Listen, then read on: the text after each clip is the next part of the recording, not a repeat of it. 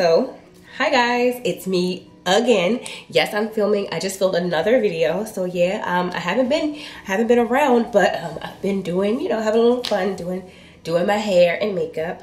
I do have a new makeup look today. I did not film this one, but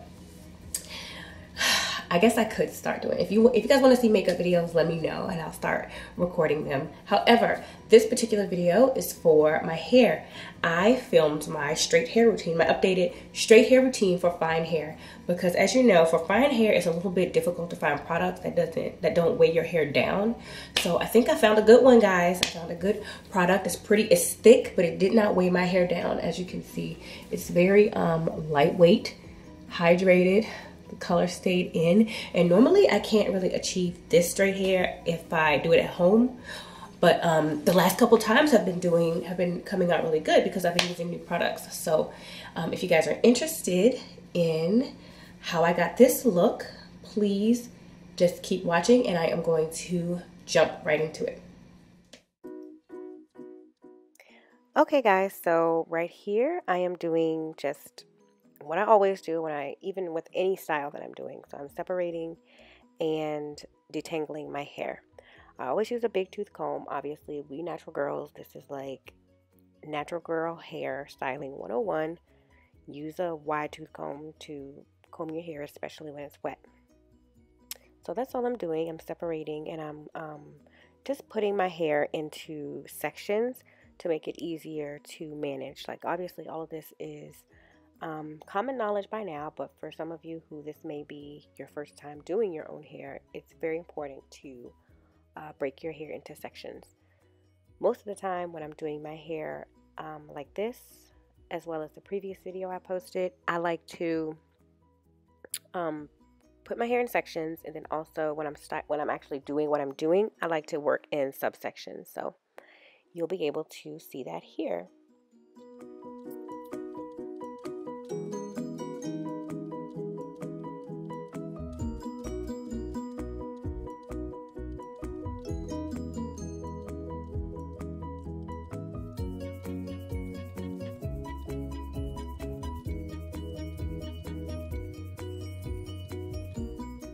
Okay, so while I'm actually coming to the end portion of my detangling, what I just showed you was a new,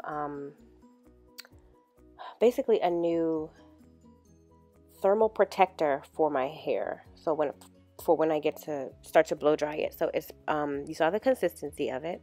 It's by OGX, and it is a protecting plus silk blowout cream. It's a thermal primer cream, and you put it on before you like just at the point that I'm doing it now, like while my hair is still kind of damp but I'm about to blow dry. It has hydrolyzed silk and quinoa, and it protects your hair up to 450 degrees Fahrenheit of styling, and smooth strands for soft and glossy blowouts. And I actually did like this product a whole lot. So after I put that on and I kind of comb it through to make sure it's distributed evenly, I just twist my hair up in these little twist or whatever you want to call them, and I do that for my entire head. So I'm just going to speed it up a bit, and then we're going to move on to the next portion.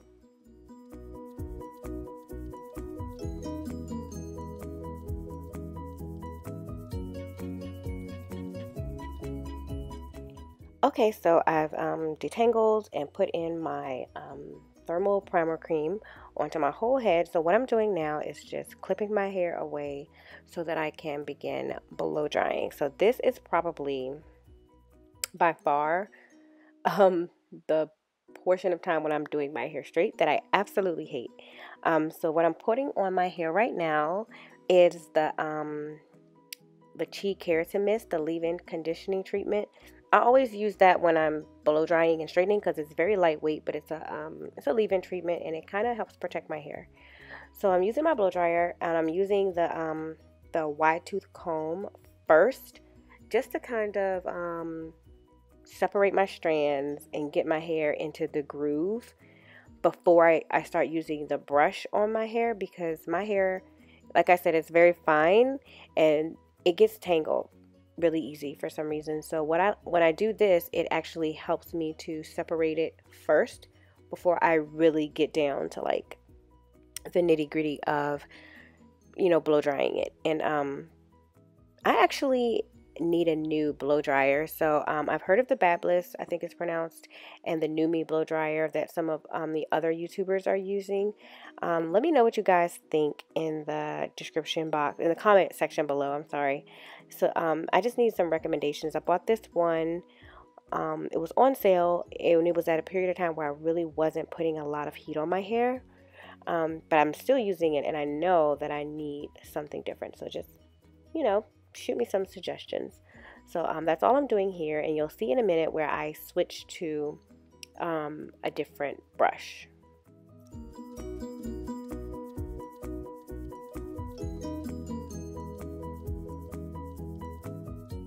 So I did speed this portion up as well, just because, when you're doing your hair and you do so many sections and subsections, it can get pretty redundant.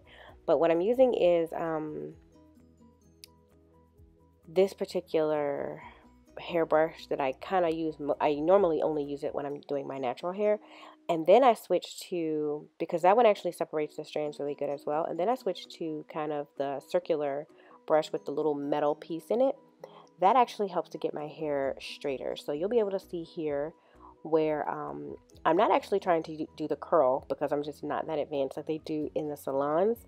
But it does help to, if I push my hair up against it, it helps my hair to get like flatter and smoother.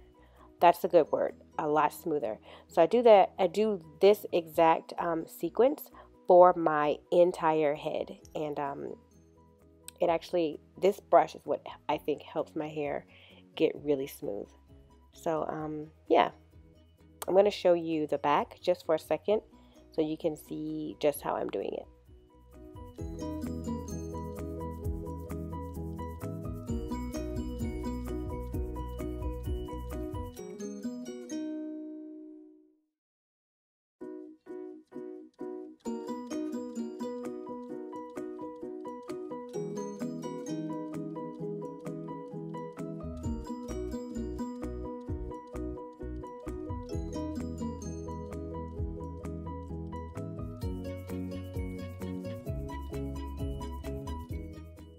All right, now here is, after I've blow dried everything, this is what it looks like. Yeah, so now I am about to, yet again, I was trying to use this, there's a blow dry lotion, this straightening serum, but it really wasn't a lot in there, so I'm not even going to mention it. I just put the little smidgen that I did have on my hair, but like I said, once again, we are sectioning just to make this a little bit easier. I really should have named this tutorial how to section your hair, because that's what I do for every single thing is work through sections. So I'm going to pull it back. I feel like I always start in the back left and move that way. That's just what I do. It's easiest for me. I don't see how people start from some people do start from the front to the back. Got a little hungry. But yes, I'm sectioning now, and then I'm going to pin the front part up per usual and work from there.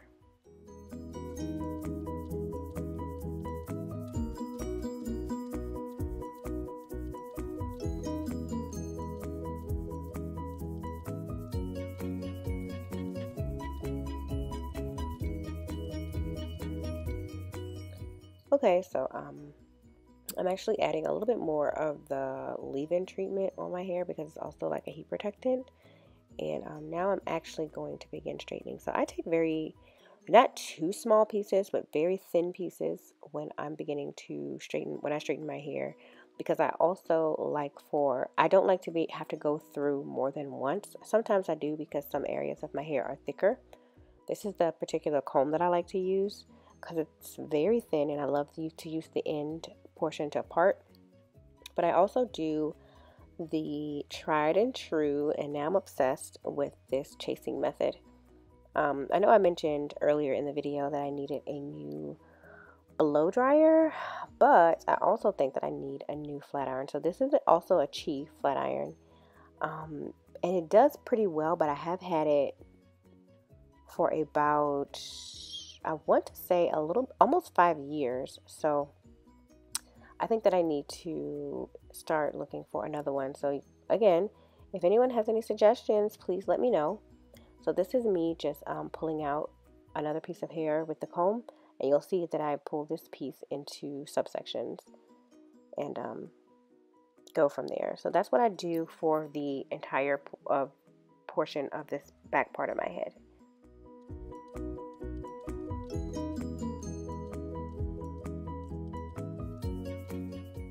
I just would like to note that, as you can see, as I'm doing the pass on this section of hair with the comb, you can kind of see the little spaces. Look how accurate this comb gets my hair, how straight it gets it. I'm just so in love with this comb when I do the chasing method. I just love it.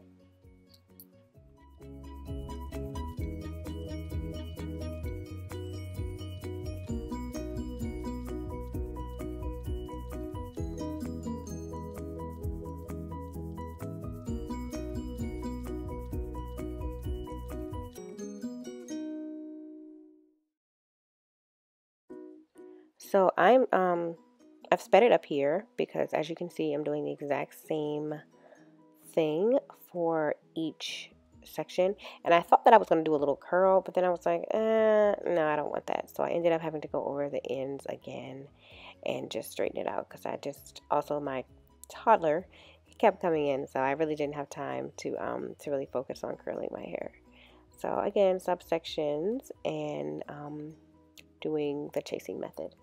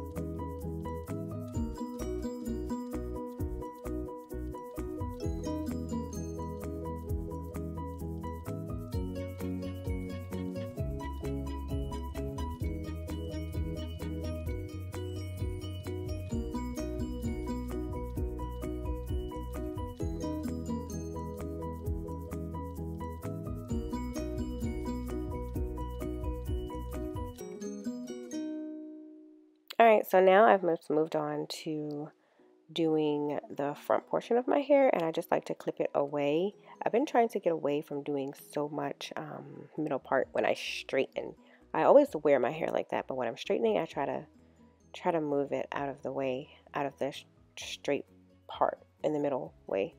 But this is just how I do the front, and as you can see, I'm only doing one single pass over each section because I really don't have to do more than that with this comb.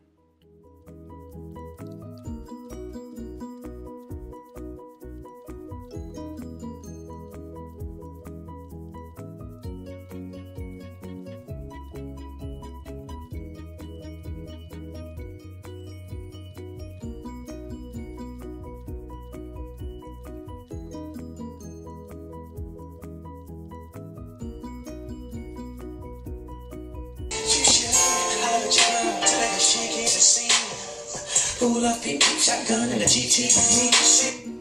What, Stinker? What do you want me to do? Fix it? Okay, let me fix it. What, you can ask Daddy? Okay, I got it. Here you go. Oh, here you go. Here we go. Here you go. You're welcome. You're welcome. Okay, so now we are nearing to the end portion of what I do to my hair when I'm straightening it. I obviously it's the exact same thing. It's just the beginning, the front part of my hair. So I take a little bit more care. I do take care of, the entire head. However, when I get to the front, I'm a lot more careful when I'm doing the straightening because the hair in the front of my head is a lot more fine and it's a lot easier for it to break and get damaged. So I try my hardest to just look at what I'm doing and focus. And then sometimes because I have a widow's peak, I have to go over the root part of that piece of hair because I can never get it properly. So that's just what I'm doing here. And I believe that I am finished with the straightening. So my hair, once I'm putting on a little bit of sheen. I know, yes, I'm old-fashioned for using this, but I'm using a little bit of the Motions conditioning spray. I don't put it on directly on my hair. I spray it on my hand, rub it together, and then I just put it on the root of my hair for a little bit of conditioning, and then on the ends because it's not very heavy. So after that, and I work it through, I am officially done. I look at the roots, I see what needs to be done. If nothing needs to be done, then I'm finished. And this was a task with doing it with my 3-year-old coming in and out of the bathroom. So here's the finished product. Nice and silky.